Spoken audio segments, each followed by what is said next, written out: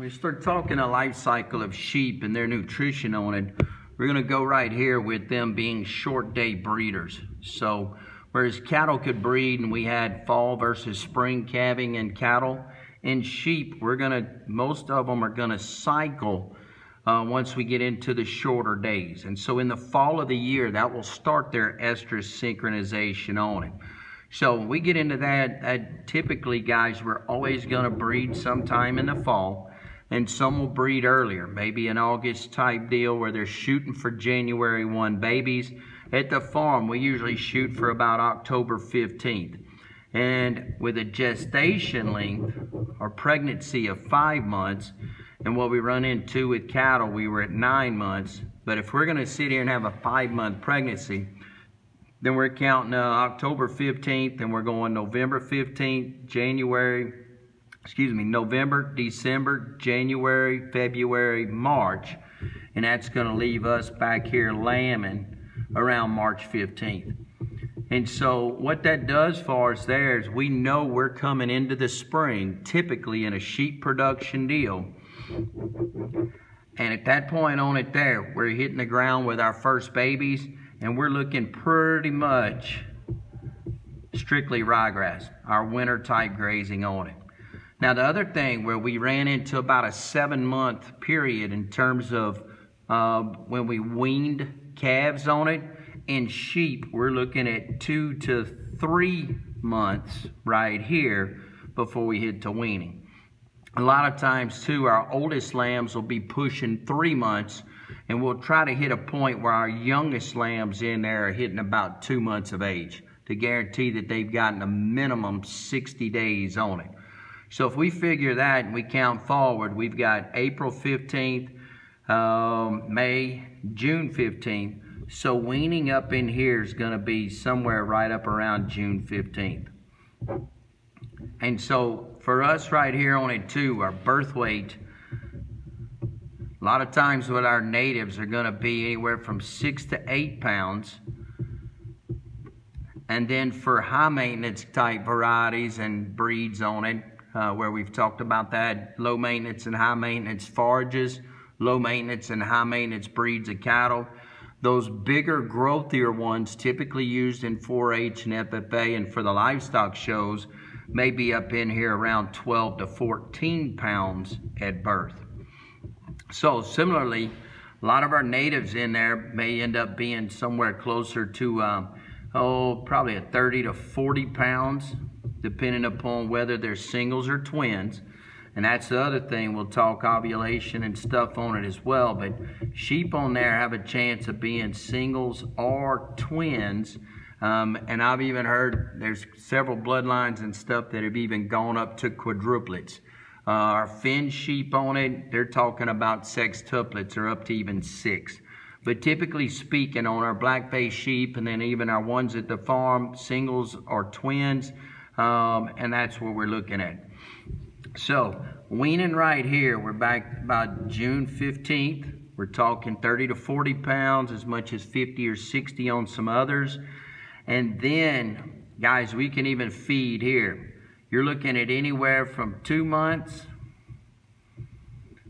up to maybe 4 months if we're pushing them hard. And so from the time we come off here and they hit the ground March 15th, we are more than capable of sending those guys down the road right up here in October.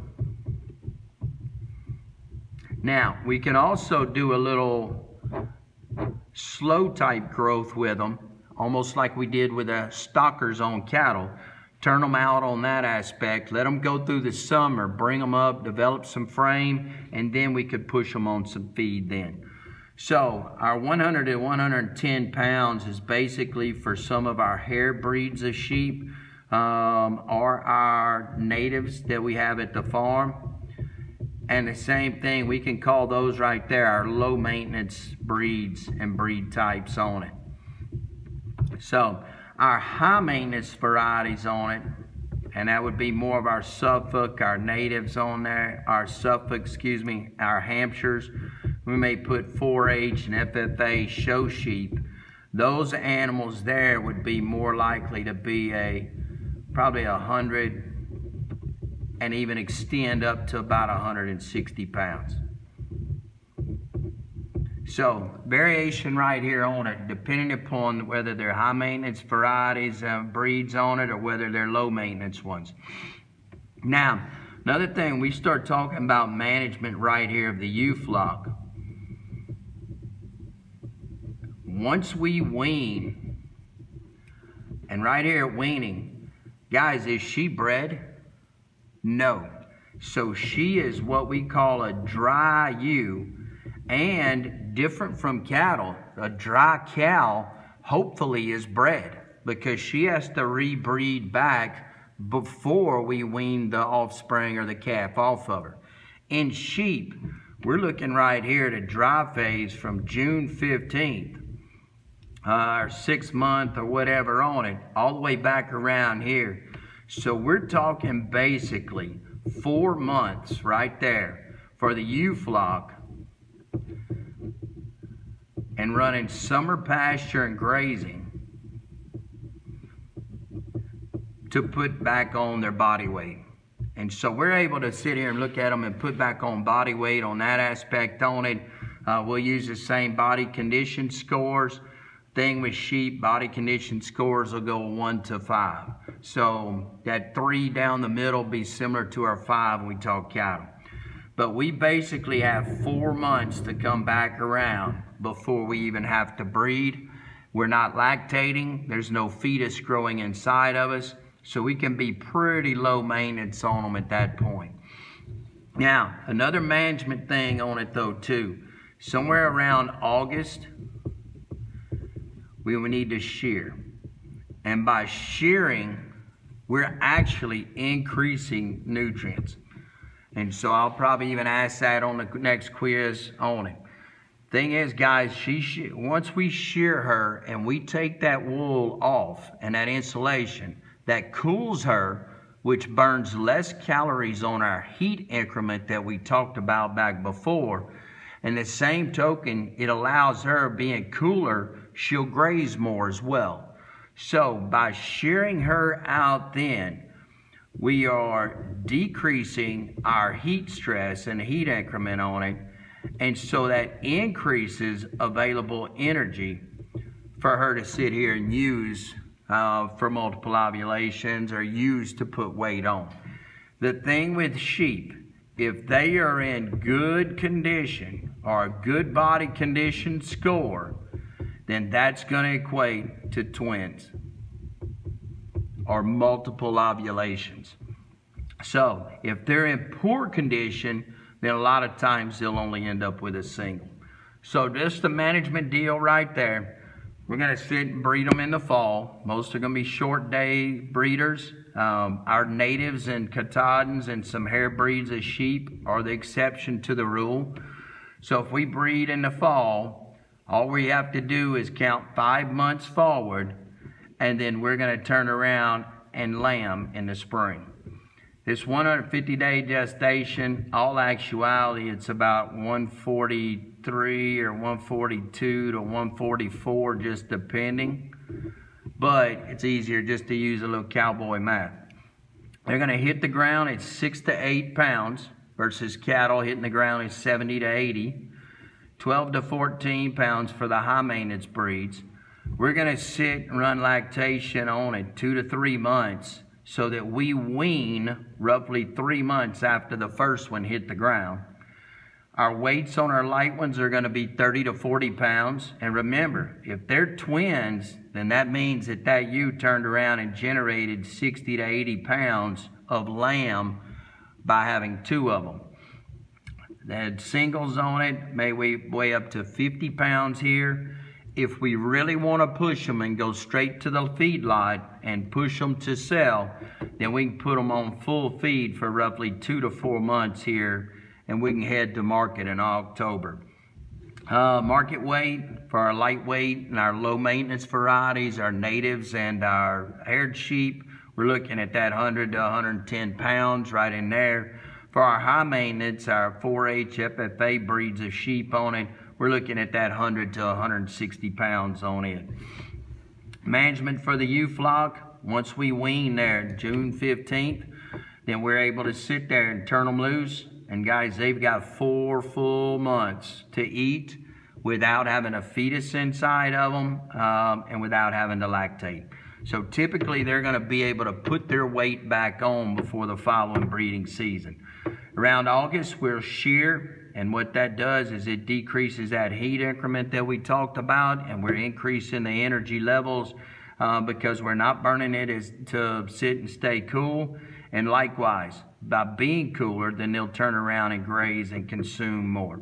And so anytime we can improve that body condition score on it, then we improve the likelihood of twins on that. So it's pretty much where we're going to be on that. Now, if we're talking about managing and stuff in the fall and when we're going to turn animals out, a lot of times on it, if we're going to turn them out around October 15th, then the heat cycle, or excuse me, the estrus cycle for sheep, and in cattle on there we were talking about it being 21 days. For sheep, we're looking at 16 to 17 days before they come back in. So when we take the first deal, if they don't hit October 15th, then we know October 31st or November 1st, they should be coming back into heat.